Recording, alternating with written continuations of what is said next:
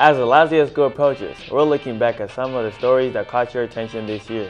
We hit the streets to hear what students had to say about their experience this school year. And for show and tell, we're taking you to Rainier View Elementary, where students are growing in their learning through a gardening club. All this and more coming up on First Bell. Hi, I'm Martin Jones, goaltender for the Seattle Kraken. You're watching First Bell on SPS-TV.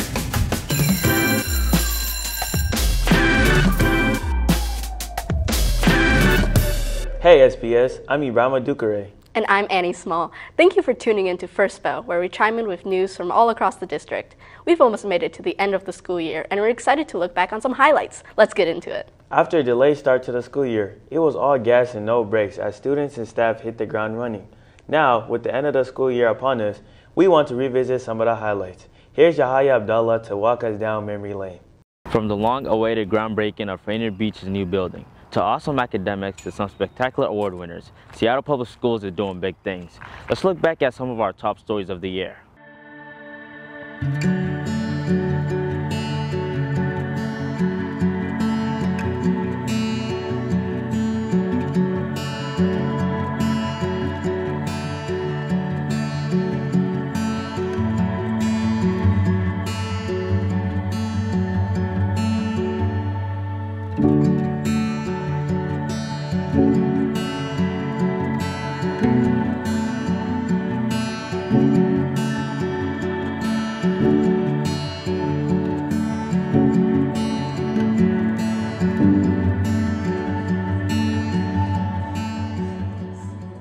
We hope you enjoyed looking back at these moments. Be sure to drop a comment on social media with the hashtag SPSFlashback and share your favorite memories from the school year.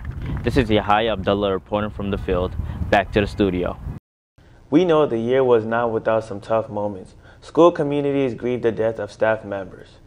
Students and staff continue to struggle with mental health issues, and several school communities are dealing with the after effects of gun violence on or near their campuses. In the wake of tragedy, the district is making progress in strengthening the safety of our schools. Superintendent Brent Jones put forth new guidelines to ensure all schools can provide safe and welcoming campuses. You can learn more about these plans on the SPS website.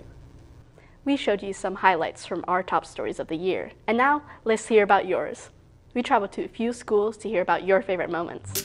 In May, we did this project for Asian American Pacific Heritage Month. And I thought it was really fun because each morning we would have a sheet of paper, and we got to color it in, and under it would tell us about the person and what they did, so that was really fun. This school year we got to get a pet hamster, and over the weekend different people get to bring it home, and I enjoyed that because it's really cool to have a hamster if you don't have a pet already, and it's a good way to show responsibility as a role in life. But that was pretty cool for me. Being with my friends and my teachers, because we have a really fun time here. My favorite thing that I learned this year was about dead presidents. It's cool to learn about how they changed the world. I feel like field trips, because they're so fun. And you get to go with your friends to a fun place for everything. Is when I was running for prom king, and I actually got prom king. I was really happy about that. The reason why I wanted to be prom king, because nobody will ever forget the prom king. So that's why. For me, it's probably the sheep eye dissection in science. It sounds gross, but it was pretty fun. It was pretty fun. I think my favorite thing to do was planning the school dances and stuff, because I'm very organizational. That was also really fun, setting up. Yeah. That was fun. For me, it was also Camper Kyla, and all my orchestra concerts. I got to meet a lot of new people. Have a great summer. Have a great summer. Have a great summer.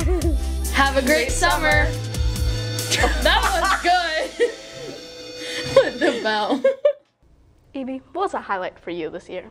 A highlight for me this year, I had perfect attendance. What about you, Annie? I got an A in Spanish. That's ace. Now let's head over to Rainier View Elementary, where they're moving their learning from the classroom to the courtyard. It's time for show and tell.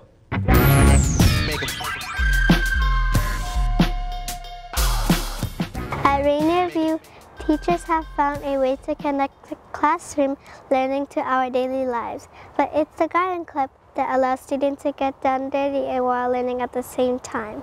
There's something growing. Tiger clubs are classes that offer students a way to learn through hands-on activities. The club brings joy and excitement to learning new skills. They're making connections in books, personal connections to the garden, and through the curriculum with second grade, we do plants and animals at the beginning of our science curriculum, and they're making connections now to things that we learned way back in October and September. The garden club is special because it gives students a sense of purpose and responsibility. It also teaches teamwork and communication skills while fostering a sense of mindfulness. Some people say it's work, but that's not for me. It makes me feel calm, it makes me feel relaxed, happy, and just my normal self. It's just my thing. I just love gardening. Rainier View also has a Lego and puzzle club, as well as clubs for performing arts, running, choir, and sports. We love our Tiger clubs. You know what's next. Get ready for the rundown.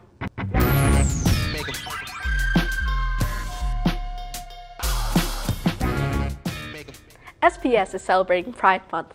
LGBTQ+ students, staff, family, and allies are invited to march with SPS in Seattle's Pride Parade on Sunday, June 25th. Get all the details on how to join on SPS's website. We hope to see you there! High school students across the district can take virtual courses in Black Studies, Arabic, Native American Literature, or Filipino Studies next school year. Register now with your counselor before classes are full. Graduation season kicks off this Friday. Nearly all SPS high schools will hold their ceremony at Memorial Stadium. You can find the schedule on the district's webpage. The last day of school is Friday, June 30th. There will be a 1-hour early dismissal, so plan accordingly. In case you're not counting, we're down to the last 7 days of school. It's time for SPS shoutouts. This month, we are giving a round of applause to all the district staff that are retiring this year. On behalf of SPS and students around the districts, we want to say thank you for your dedication and commitment. In the meantime, we want to hear what you thought about First Bell. Tell us how we did. Send your feedback to goodnews@seattleschools.org. That's it for us. We've got one more episode coming in July dedicated to the class of 2023, so be sure to tune in. Until next time, I'm Ibrahim Dukure. And I'm Annie Small. We'll catch you later for First Bell.